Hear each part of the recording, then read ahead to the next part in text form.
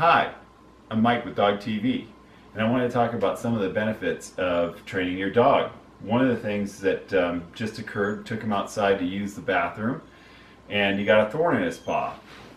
And stay, down, down, down, down.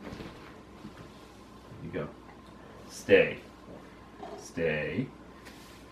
And so he was more than 30 feet from me, and I was, obviously he was in pain, and he was on all fours with his back leg up. And so I told him to stay, and he stood there with, come here, come here, come here, sit,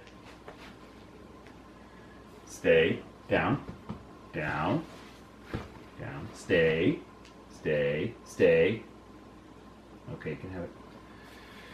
And so he's a little wound up right now and doesn't like me making videos if I'm not paying attention to him. But he stood there on 3 paws while I walked over to him and took that thorn out.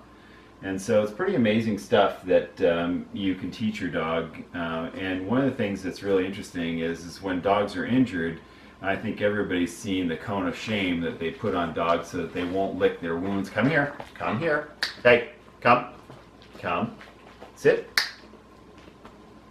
And so imagine if you could train your dog not to do that. Well, dog got a scratch on his leg, pretty deep one, jumping through the sagebrush, and so we were watching it, and it was scabbed over and healing. And then today we noticed that the scab had come off, and either from hiking or he pulled off. Come here, dog, come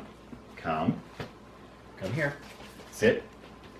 And so I wanted to put some salve on it and wrap it up so that he would lick the salve off and keep the wound from getting infected. And you'll notice that if I roll him over, he's got a bandage all the way around his leg. And of course, like any other dog, he wanted to pull that off the moment I was trying to put it on him. And I told him to leave it alone. And he's had it on all day, and he's leaving it alone. So that's just an amazing thing you can do with your dog, is teach him to leave his wound alone so it can heal with a Band-Aid on it without having to put the cone of shame on him. So anyway, until next time. Dawg TV. Pulling him out occasionally. He's probably had half a dozen since we got him. And there he goes, sniffing the camera, fogging it up. Come here, come. There's wet gooper on it now. All right, let's start over. And yeah, I mean, they hurt like hell. I've got. Knock it off. Let's start over. Of training your dog, and some of the things that happen that you wouldn't even expect to be so easy,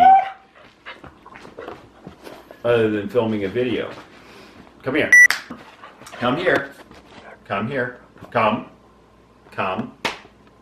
Let's start over again. No! Come here. Sit.